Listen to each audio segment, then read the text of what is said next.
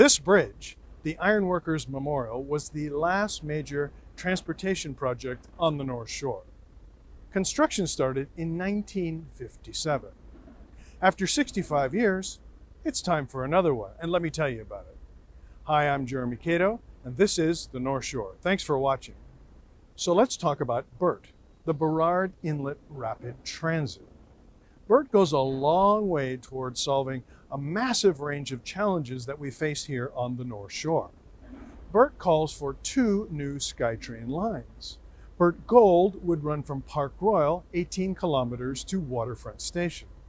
BIRT Purple would run from Park Royal to Metrotown in Burnaby.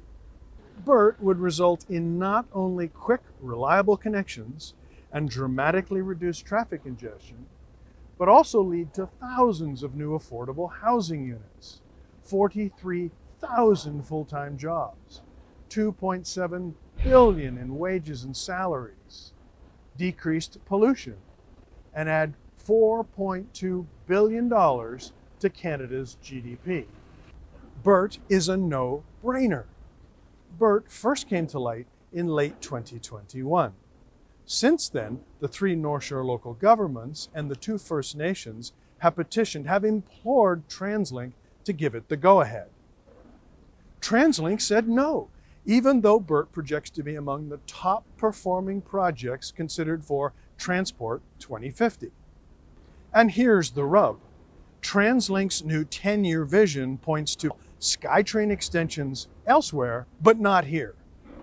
The BIRT study notes that the North Shore is the last large population region in the entire Lower Mainland without rapid transit or light rail.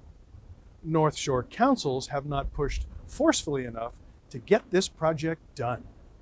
I want to change that, and I'm asking for your help.